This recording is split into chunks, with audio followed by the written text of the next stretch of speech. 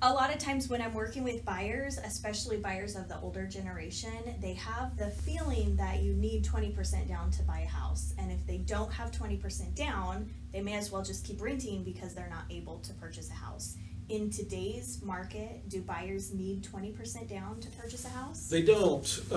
Most loan programs have an option with less than 20% down. The reason 20% down is even a thing is because on a conforming conventional loan, if you're putting at least 20% down, you won't have what's called mortgage insurance in your payment, which is an insurance policy for the bank to protect you against foreclosing, to protect them against foreclosing.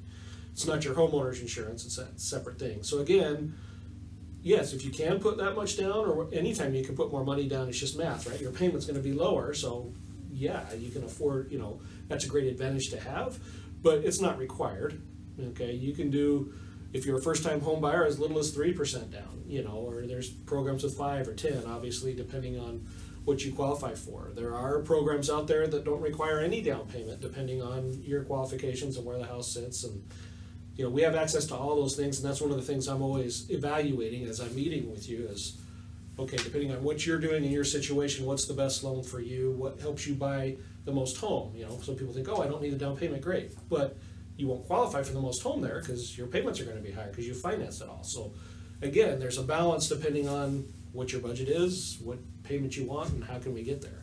That's so true. And would you say also the term of the loan? If I have somebody, like when my grandparents bought a house, they fully intended to stay there for 30 years, and I think they did, and they're still there now. Right. And so some people, when they purchase a house, are planning to be here for the full 30 years. Some people I know are at this job, but they know in 10 years or maybe 5 years, their long-term plan is to retire somewhere else, near family or friends or in a different state. So if your plan, that you're moving in 5 or 10 years, is the loan that's best for you sometimes different than if your plan is to stay in the same house for 30 years? It can be, and that's something we'll evaluate based off what your goals are there. Are you trying to pay this house off as quickly as possible?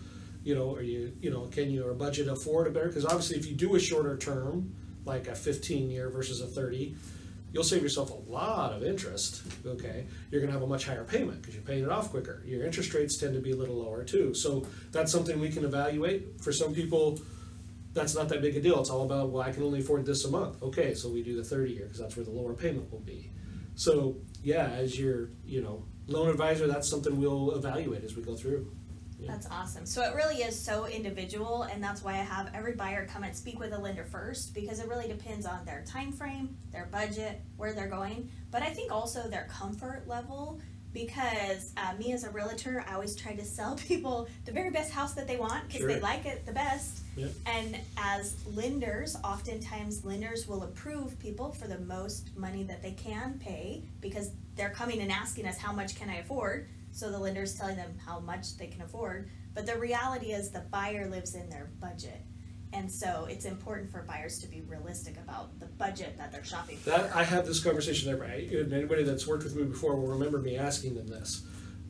I can get you qualified for all kinds of things, okay? Probably way more than you would ever want to take on. You're the one that's got to want to live there and want to maybe, buy groceries too.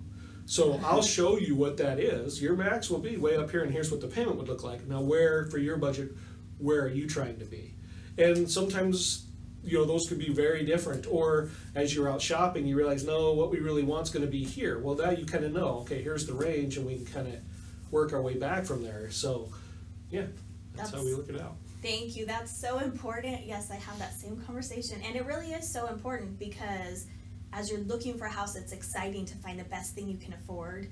And a lot of times, especially with online lenders, I'll find that people see the amount that they're approved for, but they don't calculate that into what it will look like in the monthly payment, how it will affect their real lifestyle. Like maybe they like to go out to eat once in a while. Maybe they do other things with their money that don't necessarily show up as power, electricity, and rent, Right, and if you're applying by yourself, that's one thing. If you have a significant other you're applying with, you need to have that conversation because sometimes there's not the same goal or what are we trying to do here, and you need to be on the same page. That's so true. Yeah.